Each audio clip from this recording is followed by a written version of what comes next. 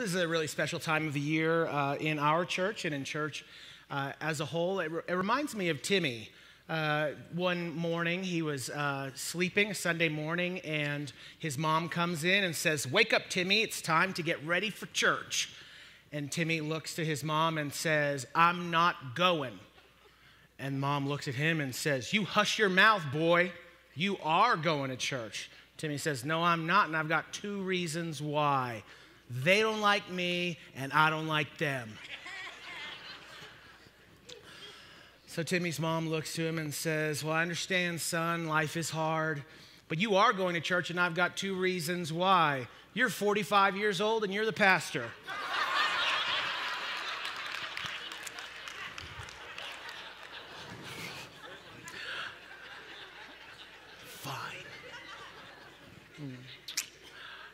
I'm so grateful to be in a church that I actually love being in. Really grateful to be here.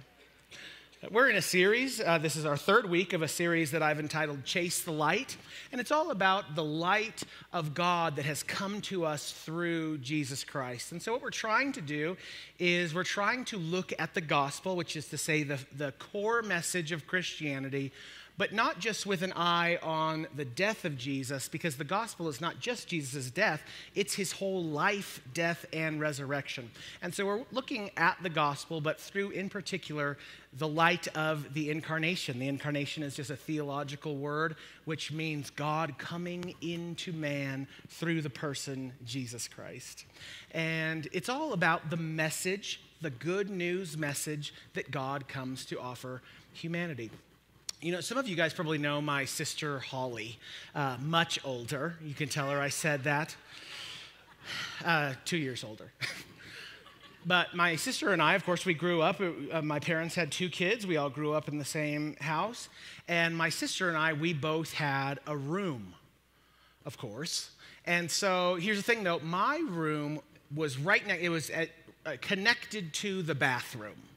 And hers was not. And so as we got a little bit older, my sister became a teenage girl who spent literally all day in the bathroom.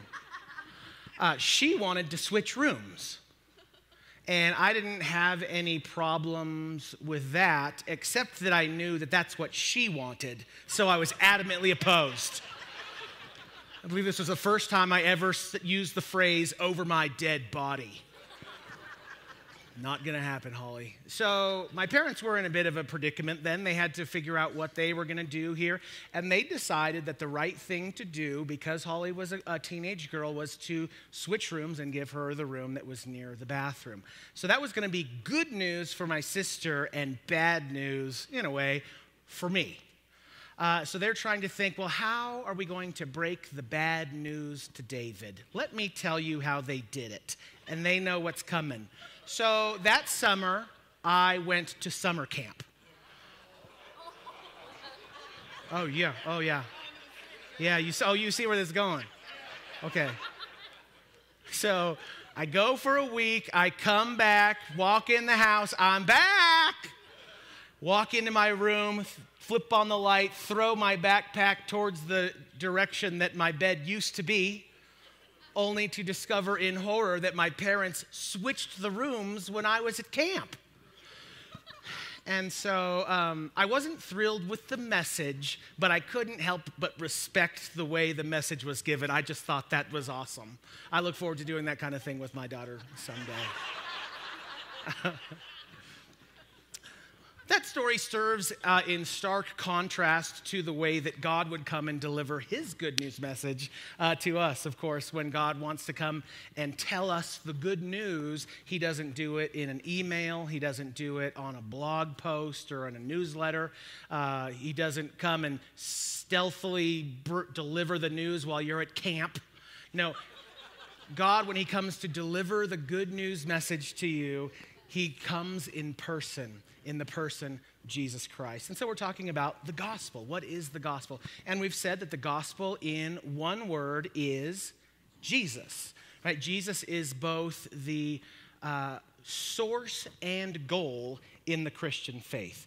All of our life, all of our discipleship is centered around being disciples of Jesus Christ. And the message He's not just the messenger, he's also the message, right? So the gospel is the good news, not of an event, but of a person, the person, Jesus Christ. And so it's not just his death, but it's his whole life. In fact, when we look in the New Testament, that's the second half of the Bible, we see that the New Testament begins with 4 books, and we call them Gospels, right? Matthew, Mark, Luke, and John. The reason that we call them Gospels is because they tell us the story of Jesus.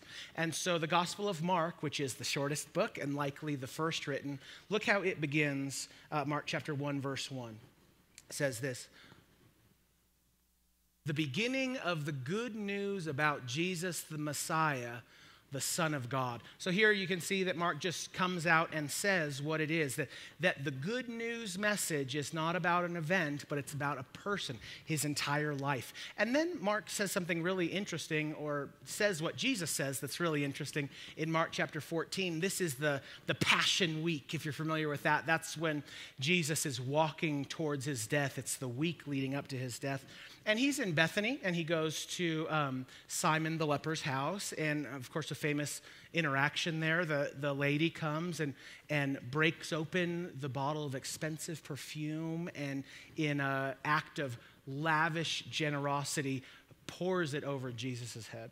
And the religious people, of course, hate this. They think it's wasteful. And Jesus says, leave her alone. She is anointing me for my burial. And then look at what he says in verse 9.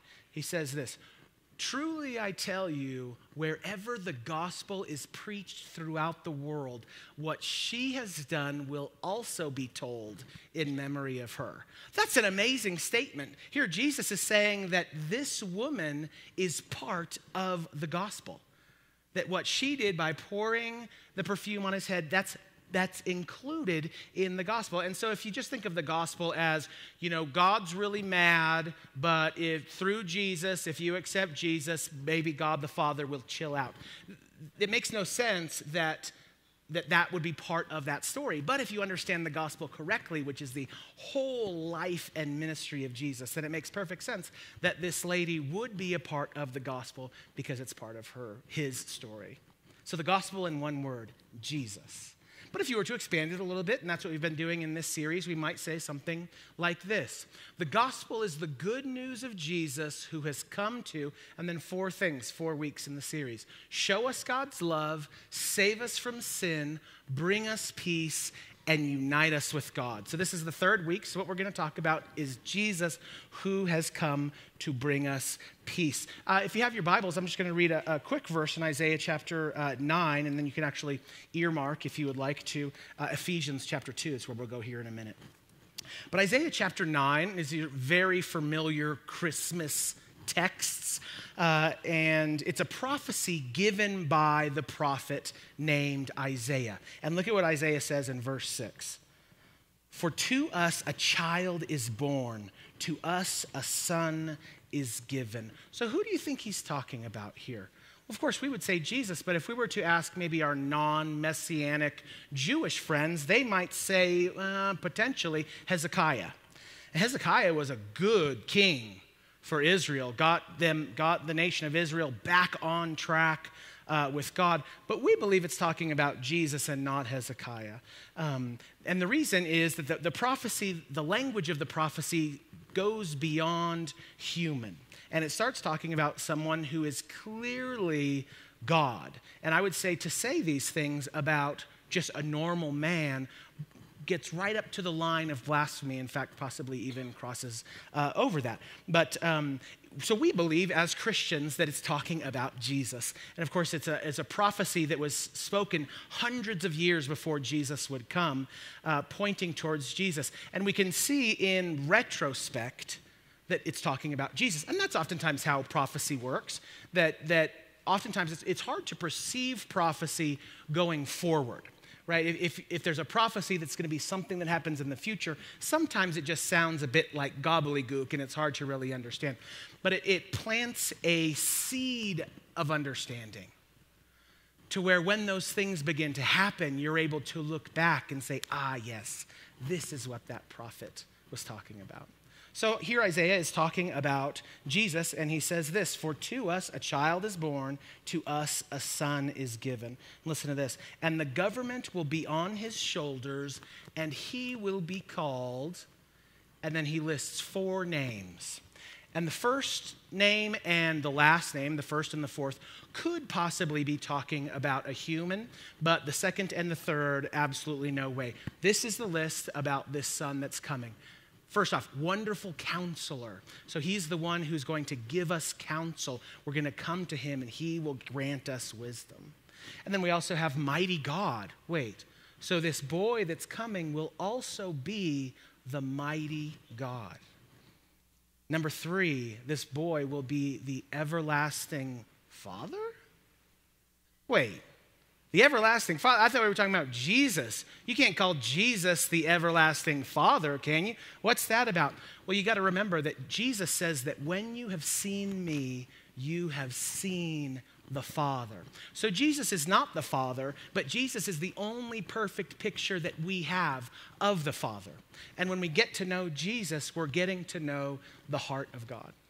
And then lastly, number 4 is this, and this is what I'm wanting to kind of target on this morning, the Prince of Peace. Prince of Peace. And so you might be thinking, okay, well, what does that mean? Well, this word peace is a beautiful Hebrew word. Perhaps you've heard it, shalom.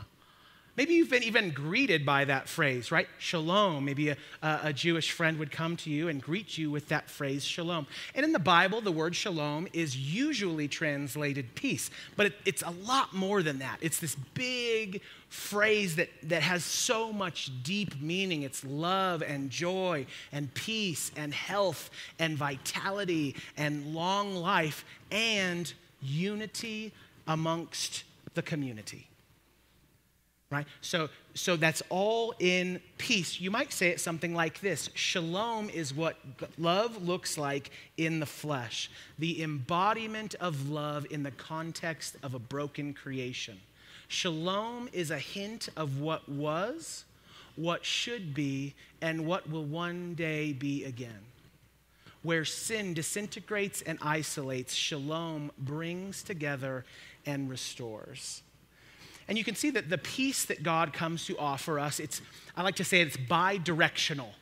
What does that even mean? It means 2 directions. It's pointing 2 directions. That, of course, what God comes to offer us is peace with God. But part of the shalom that God brings is not just peace with God, it's also peace with each other. And that's really what's required to have true peace. Let's think about an earthly kingdom called, can't think of anything. I don't know. Think of some kingdom. It's centered around a king. And so if this kingdom were to have a abundant life, if it was to flourish, well, what would be required for a kingdom? Well, of course, it would be required to have peace between the people and the king. But also required would be peace between the people. And if you didn't have one, the other one would collapse as well. Right? So if you don't have peace with the king, you're not going to have peace with each other. And if you don't have peace with each other, you're not going to have peace with the king. That's something to how we understand the shalom that God comes to offer us, the peace of God that's peace with him, but it's also peace with each other. So briefly, I'm just going to talk about peace with God and then go to my larger point, which is peace with each other. First off, peace with God. You have to understand, peace with God is not something that we earn, and it's not something that we achieve. The peace of God is something that we receive as a free gift. In fact, look at what Paul says in the book of Colossians. He says this, "Once you were alienated from God and were enemies in your minds because of your evil behavior, but now he has reconciled you." Pay attention to that phrase. You were enemies in your minds. You were enemies in your mind. Some of you may need to rethink God because in your mind, he's your enemy. But not in his mind. Right? I have a daughter. My daughter is Grace. As you know, she's 2. And she doesn't hit a lot, but she does hit some. I've been told that's normal, so I'm comforted by that. So sometimes when Grace gets really upset, she'll resort to hitting.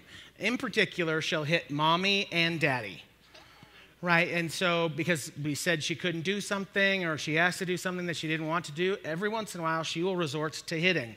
And so she thinks that mommy and daddy are her problem when we're not really her problem. And I think that that's somewhat similar to how people's relationship is with God. Some people, I have friends that rage against God.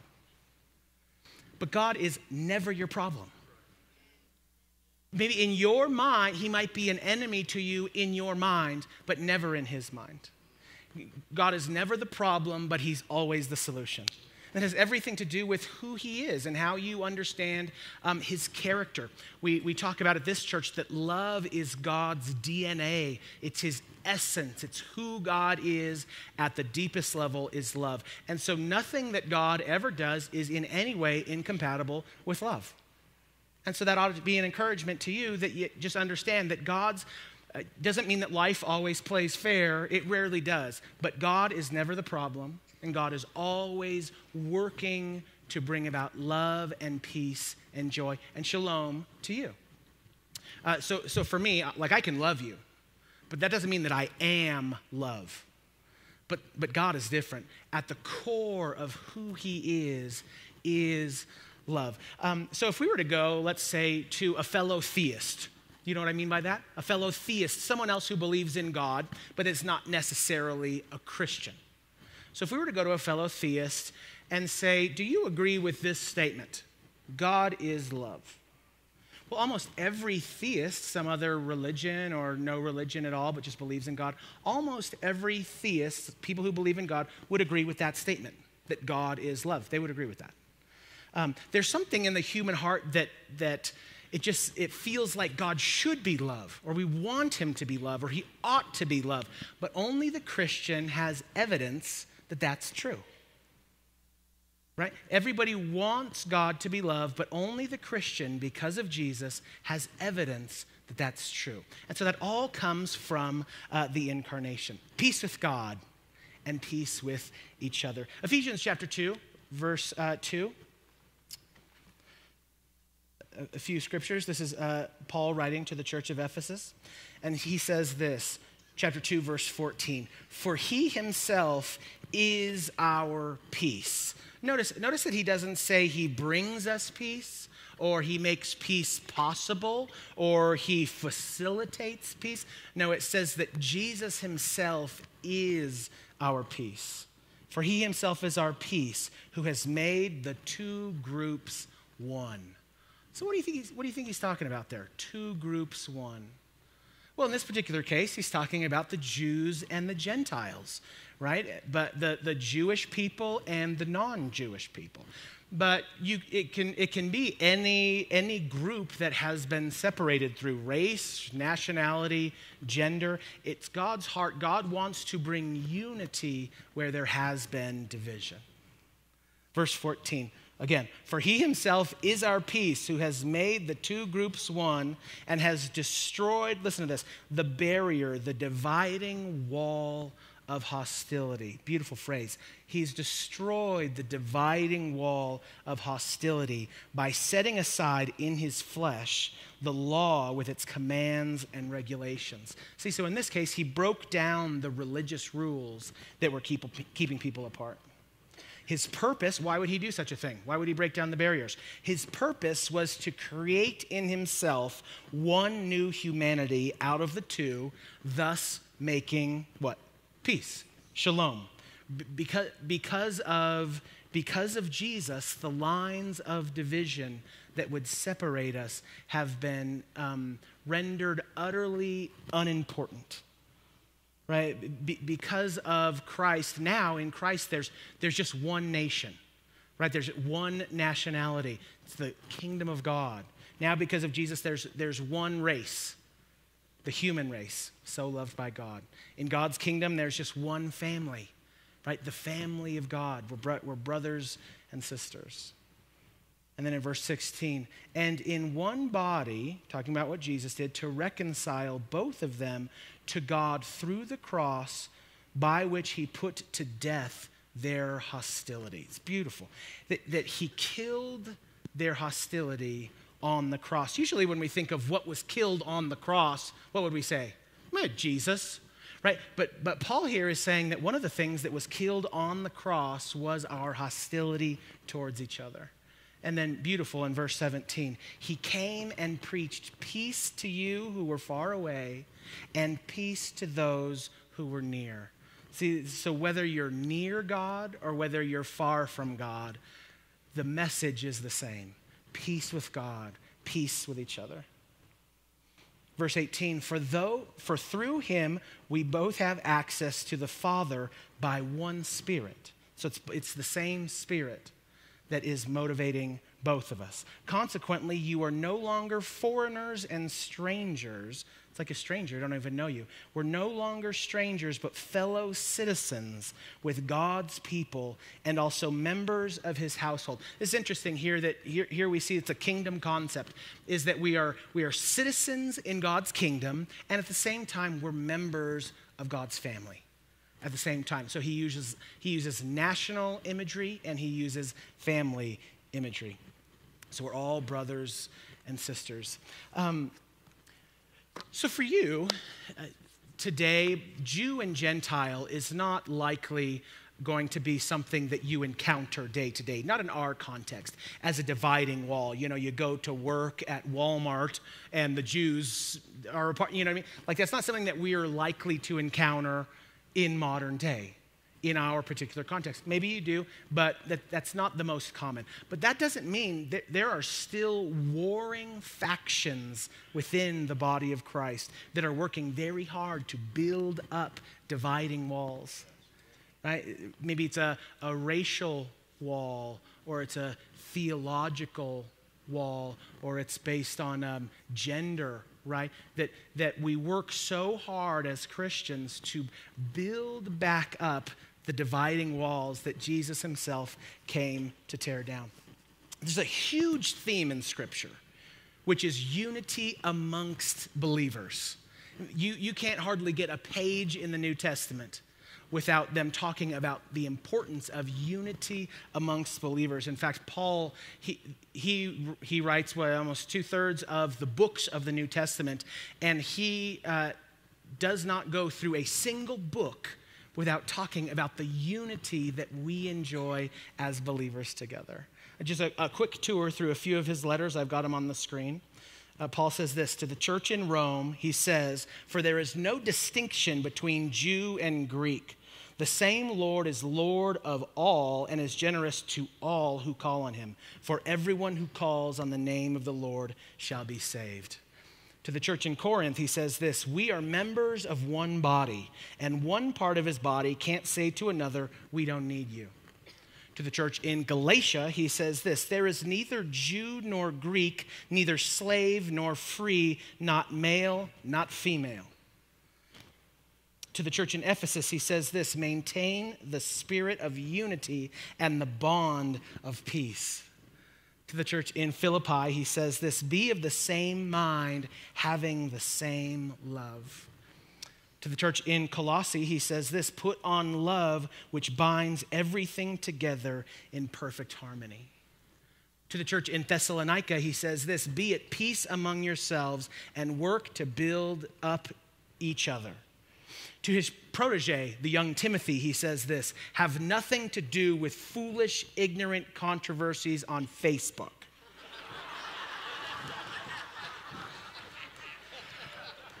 I may have added on Facebook. If he wrote it in 2019, I think he would have said on Facebook. Have nothing to do with foolish, ignorant controversies. That's so good. Because they bring contentiousness and quarrels. To Titus, he says this, avoid quarreling, but be gentle and show courtesy to who? All people. So here's a question. All of these churches, did these churches have differences between each other? Absolutely. Did they have people in those churches that have different ways of seeing the world? Absolutely. Did all of these churches have some more progressive people and some more conservative people? Certainly. Right? But the gospel comes and tells us that despite our differences, we have unity through and because of Jesus Christ. And if that feels foreign to you, just know that it's because it's so different than the way of the world. The way of the world is what? Competition, right? Where I need to be better than you. This is Cain being jealous of his brother Abel because God accepted his sacrifice. This is the older brother in the parable of the prodigal son, jealous of his father's lavish love towards his younger brother. This is my company versus your company. There's only one spot, and we're both going for the job. So we're competing with each other. It's like the teeter-totter. You guys familiar with the teeter-totter? Remember that from when you were a kid? It seems like a dangerous game. Bam, hit you right on the head. But of course, you both get on the teeter-totter, and if you push someone down to the ground, where do you go? Up, up, up, up. Right? But now, if someone else, they start to rise, where do you go? Down. So in order for me to go up, that other person has to go down. Now, that is not the way of Jesus. Jesus has another way where in the kingdom of God, competition is replaced with unity, brotherhood between each other. So we are not the only church in Albuquerque. Have you noticed that? Perhaps you noticed 49 churches as you drove to church today. There are literally hundreds of churches in the city of Albuquerque. And we all have our own little theological nuances and ways of seeing God and ourselves and each other, where we believe we're right and they believe they're right. And so we have little differences. And at the same time, there's a certain amount of church attenders in the city of Albuquerque. That is bound to change by the second, but there is a number, right? There's a certain number of people who came to church today, a certain number. And so it makes sense if you think about it like the world, that if there was a church that were to find themselves in trouble and have to shut their doors, go out of business, so to speak, that would be a good thing for the other churches, right? That's if the church was like the world. But the church is not like the world. We don't play by those rules, right? And so we understand that despite our differences, what we have in common is so much greater. So that's why we see and we say to Sagebrush Church and to Citizen Church and to Calvary Church and to Legacy Church and to New Life City Church and North Church and Hope Church and New Creation Church that we bless you, right? We love you. We pray and believe that God would bless your ministry, right? You are not our enemy. Right, you are our brothers and sisters, and we declare that God is going to bring about blessing to you. And you might be thinking, how do you say that, Pastor David? Aren't they the competition? Nope. No, they're our brothers. They're our teammates. You know who the competition is? You know who the competition is? The devil. Like, we're not trying to steal people from some other church. We're trying to steal people from the devil. Right? Yeah, it's true. And so what's the principle at play there? The principle at play is this: unity despite diversity.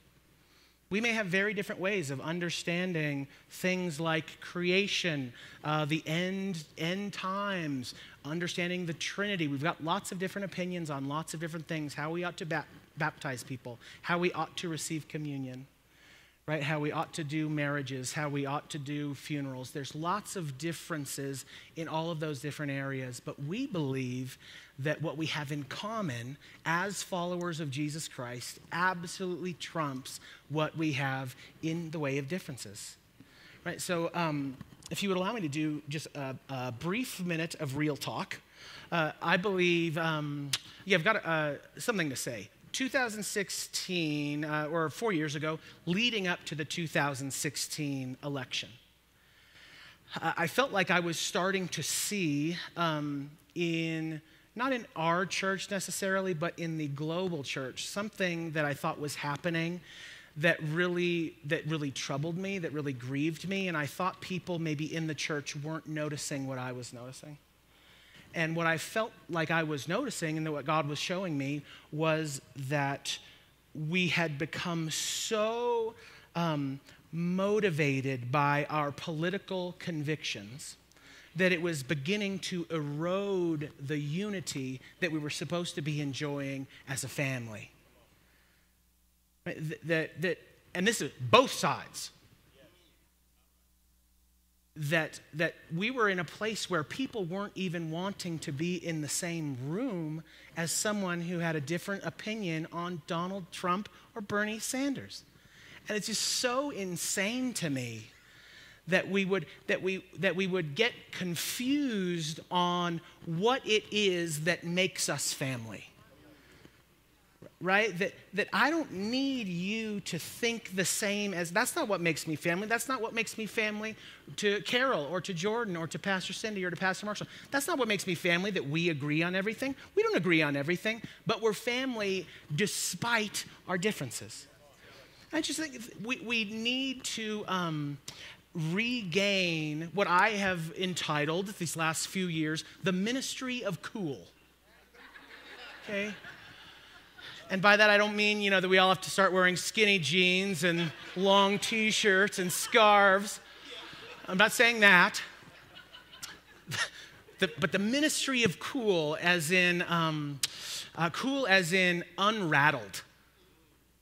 You know what I mean? And while the rest of the world is losing their mind, stabbing each other on the internet, right, that we as the body of Christ would be people who could actually bring peace to a situation. And in order to do that, you can't be the one that's always jumping into the controversy. Sorry, I know it's fun, but you lose your ability to influence if you're always the one jumping to point out how different you are from those other people. Do we have differences? Absolutely. Doesn't mean you can't be part of a tribe, but what you can't do is start building up walls between us and those people, in particular when those people are also part of your spiritual family. You just can't do it. So I think the ministry of cool is, I don't need to be the person who's right. I'm going to be the person who's sane. You know what I mean? I'm not gonna jump in and start wounding because I realize that more important, is that a crazy idea? More important than what you think politically is your unity with your brothers and sisters. That's more important. If what you value the most is your kingship to the king, or your citizenship to the kingdom of God. If that's the most important thing, then you protect that. And so with that comes just a willingness to sit in a room and listen to someone and fellowship with someone who may have very different ways of seeing the world than you do. But we believe that what we have in common through Christ Jesus is so much greater than what we have in the way of differences. So whenever I talk about brotherhood and being a peacemaker in communities, oftentimes people will come up to me and they'll say something kind of like this: Pastor David, that's a cool idea. Here's my question. What do you do, or how are you a peacemaker towards people that are just naturally combative? I can't be the only person who's ever met someone like that. They're just happier when people are fighting. And so because of course, just because you want to be at peace doesn't mean they want to be at peace. So how are you supposed to handle yourself there? Well, I believe the solution to that is in Hebrews chapter 4. It's a verse that we read last week. I want to read one more time. Beautiful scripture. For we do not have a high priest who is unable to empathize with our weaknesses, but we have one who has been tempted in every way, just as we are, yet he did not sin. It's an amazing scripture here that says that Jesus didn't just empathize with us, but he empathizes in particular with our weaknesses, right? He didn't sin. He made better choices than we do, but he because he was human, he understands the pull that we feel, even when we make terrible decisions, even when we know the right thing to do, and instead we do the wrong thing, that Jesus is able to empathize with us in our weakness, saying, I know what that feels like. Doesn't mean he sinned. He did not sin. He made better choices, but he was tempted just like we were tempted. And so I think about that, and I think about my apprenticeship to Jesus, and as somebody who, in every way that I can, have submitted my life to Jesus, to saying, Jesus, you get all the votes in my life. Like, just tell me all the things, places that I'm wrong, and I will do my best to change them. I want to be more like you. That's not works. That's just because I love Jesus. And so I'm trying to do that, and I'm learning that for me, maybe you feel the same way. For me, I feel like God needs to do some work in me in the area of being able to empathize with people even when I think they're wrong. Right? Doesn't mean I don't call sin a sin, but even when I do call a sin, I'm able to empathize and say, I understand that pull. I understand that feeling that you're feeling. I was thinking about that, and I thought of this story that was years ago. Me and my buddy Luke, we had an apartment together in Colorado Springs because we were both going to Bible college. So we were both going to the same college, and we had an apartment together on the 3rd floor steps. And attached to this apartment complex, there was a little laundromat. And so the laundromat, we would go down. So we didn't have a washer and dryer, so we would go down and do our laundry. Well, one day when we went down there, we both had got off work. It was probably like 11 p.m., bachelors. So we were down there. We walked down there to do our laundry. Usually there was no one at the laundromat that time of night. But in this particular case, there was one older lady sitting there waiting for her laundry to dry. From this point on, we will refer to her as Mrs. Grumpy Pants. So me and Luke, we go in to do our laundry. And, they have these little shopping carts, right, for the carts that you can put your laundry basket in, just to make it a little easier. And so we grabbed one of those and went to the machines and started our laundry up. And I don't know if you know this, but waiting for laundry is like waiting for paint to dry. It's the most boring thing you've ever. And so we're just kids. And here at the laundromat, there was a sign that said essentially this: do not allow children to sit in laundry carts. Do not allow children to sit in laundry carts. Now, I'm not much of a letter of the law kind of person, but for me, when I read this, I think children not allowed to play in the carts, but adults, it's A-okay.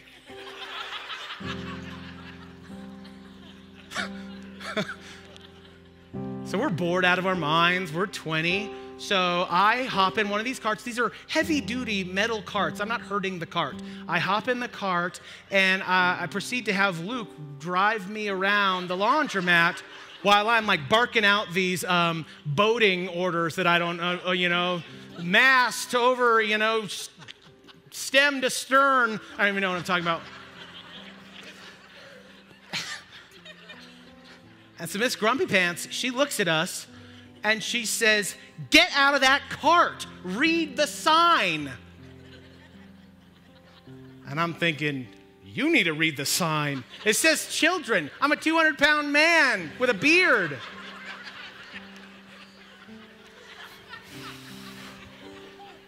So I go and I hop out of the cart, and we're just, putting our change in. And what do you think I'm doing?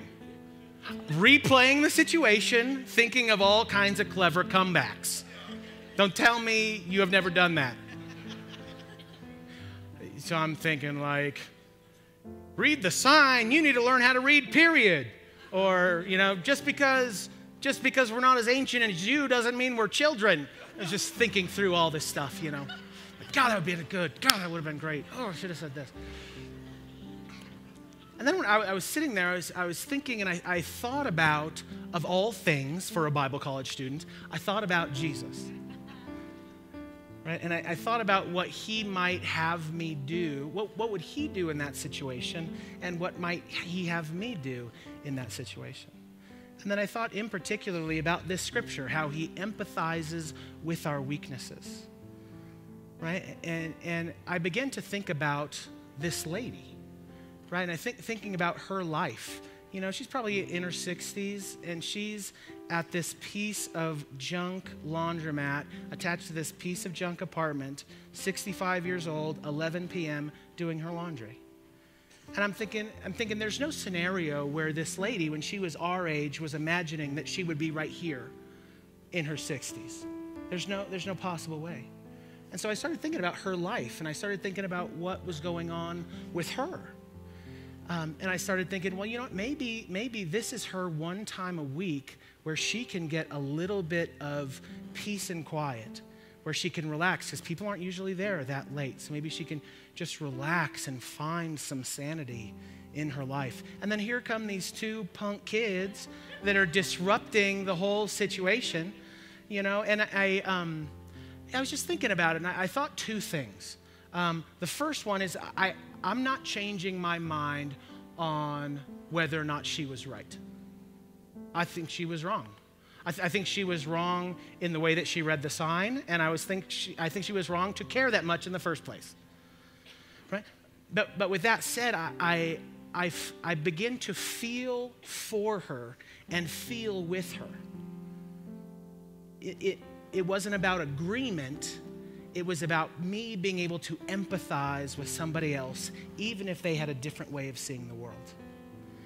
And by the end of that, I just had one thing to say to the lady, and that was, I'm sorry.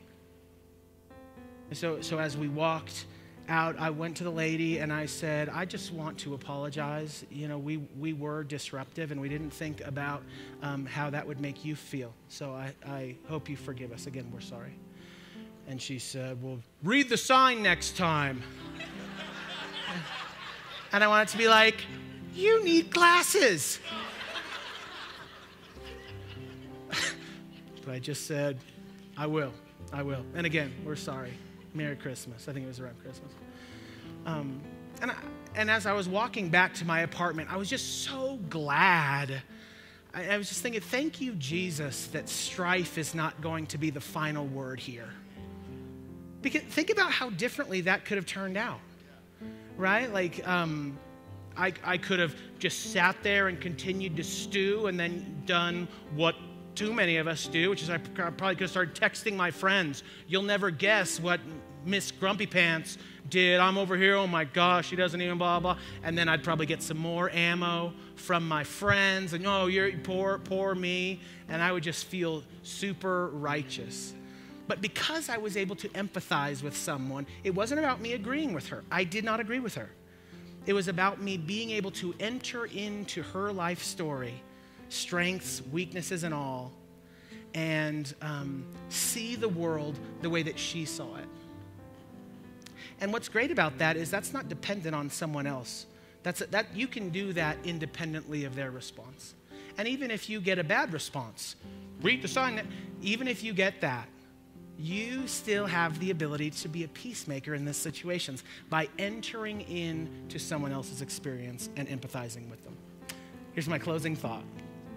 Who is the person that is your enemy right now? And follow-up question, what do I need to change in my thinking and my actions to become a peacemaker towards them? Who is the person that is your enemy right now? And what do I need to do to change? What do I need to change in my own thinking and my actions to become a peacemaker towards them? Maybe for some of you, that would be reconciling with someone who you believe wronged you, but they don't think that, right? So in this particular case, that's going to be you forgiving them, even though they're not going to apologize. And that happens. And yes, you still have to forgive them. I mean, for some of you, it's inviting Jesus back into your thinking. And when you're having all these conversations with these people, oh, and I should have said this, and they said this, that maybe in those conversations you would also give Jesus a voice, and you would invite him in to those inner dialogues and see what he has to say.